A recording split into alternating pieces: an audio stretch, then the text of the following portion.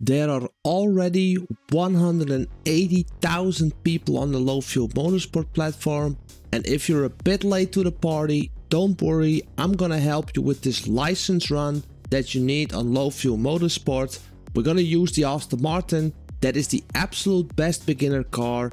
Don't let anyone convince you otherwise, because I'm also build a setup for you that you can use, and this license run you will have in no time.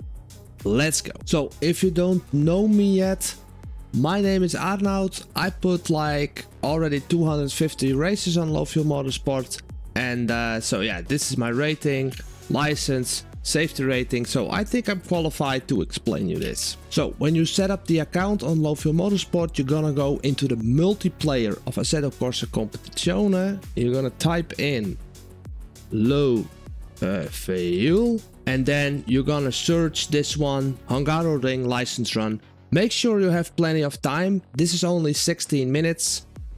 I'm not sure if you can do it in 60 minutes, but I believe a little bit more time, and then you can do like 7 laps. So make sure you have plenty of time, yeah? When you want to do the license run, I will give you this setup. LFM license run, especially created for beginners.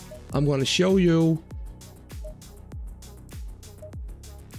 40 liters maybe feels like a lot, but if you invalidate the first lap, you can keep going. So 40 liters, you could absolutely do it with 40 liters.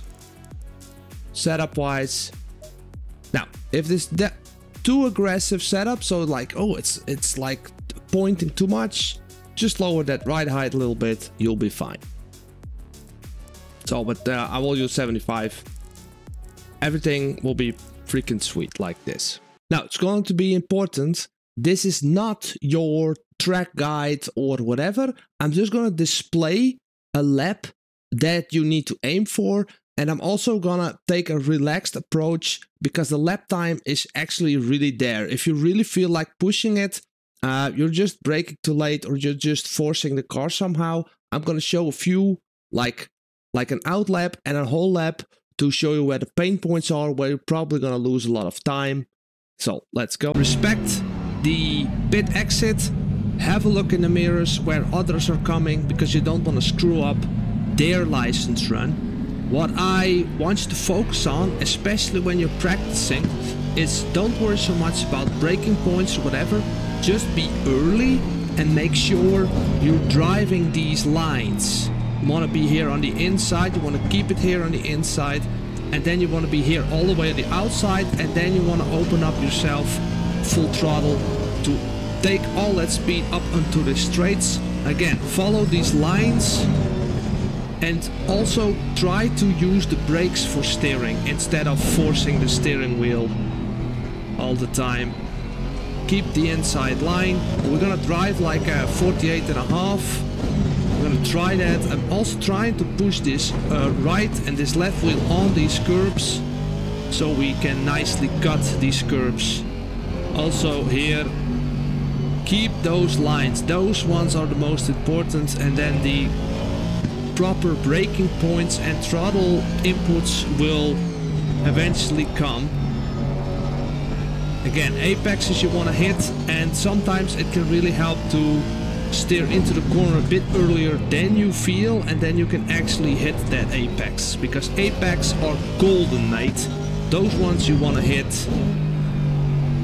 Now here we have this corner over here, full throttle. You got that guy in that box that will be a braking marker somehow to get into this corner. I will also tell you again, keep the inside and then you can open up the throttle. Don't go super wide, because if you then invalidate the lap, you need to start over. So this will be the first lap. I'm gonna brake way in front of that 100-meter sign, being like playing on that brake pedal a little bit. Here you can actually exit the corner a bit. I'll throttle here. Again, on front of this entry curve, I'm braking. I'm using a little bit of brake power to rotate the car, get some weight on this front axle, and fully on the throttle. The setup allows it. It's super safe. It's super forgiving. So again, over here as well, third gear. And then over here, try to get that inside line here. And you can carry all this speed up to this chicane. Again, you want to hit that, like that box on the curb, and then it's gonna be really freaking sweet.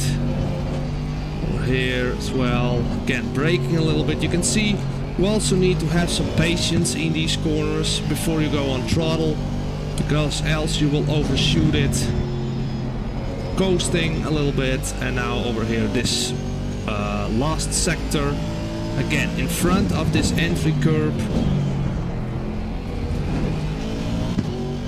It's actually a really nice safe setup, and you can take this setup also to a lot of different tracks. So let's say if you got the license, you can take this car setup to a lot of tracks on Assetto Corsa Competizione. Now let's see what kind of lap time we did.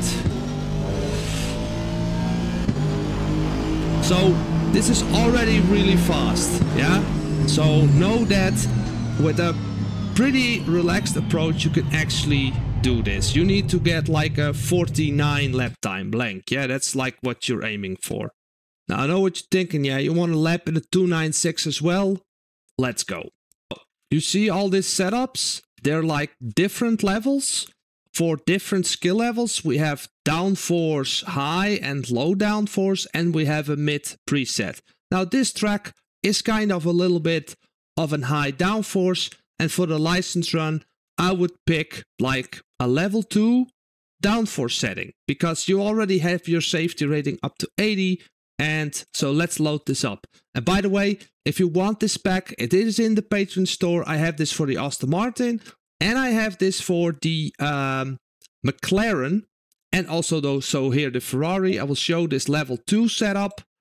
It is based on safety, and like these levels are allows you to progress. So they setups get more aggressive. There's more lap time, but let's say a level 3 setup isn't like slow. You can really be quick in those setups. Anyways, I'm gonna show you in this car as well to get that lap time, yeah? So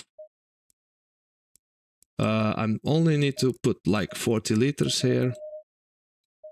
Okay, let's get this lap also for the Ferrari. Gonna target a little bit of that same lap time.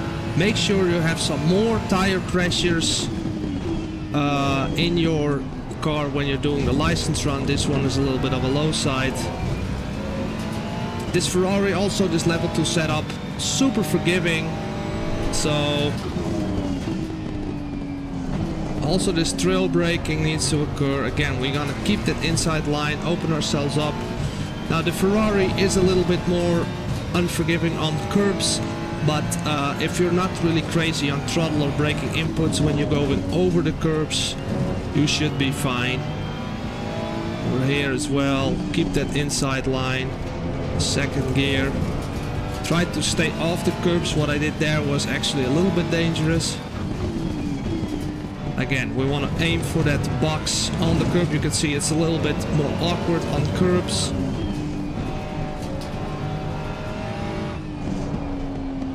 Using the brakes.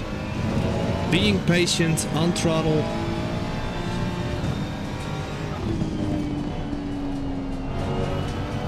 And again, this is not your meta power alien lap time, and also I don't want it to look like a track guide or anything. I just want to show the lines that I would use to drive it, and also want to show you don't have to be super insane to get this license run. Again, you want to coast and lose a little bit of the brakes to get into this corner. This car is also super good with its traction control. Now, that was 47. This is already on a quick side, yeah, so you have still like 2 seconds of margins. Just know that the lap time is also in this setup. And yeah, keep the inside, be patient with your inputs, use the brake to rotate the car, be patient on the throttle, get these tires in the proper window, like 26.7 psi, 0.8, whatever. And I wish you good luck. And let me know in the comments if you did it with this Ferrari or you did it with the Aston Martin. And yeah, if you leave that like on the video, that would really be appreciated. So good luck with the license run, and see you in the split 1 lobbies, yeah, in a few months.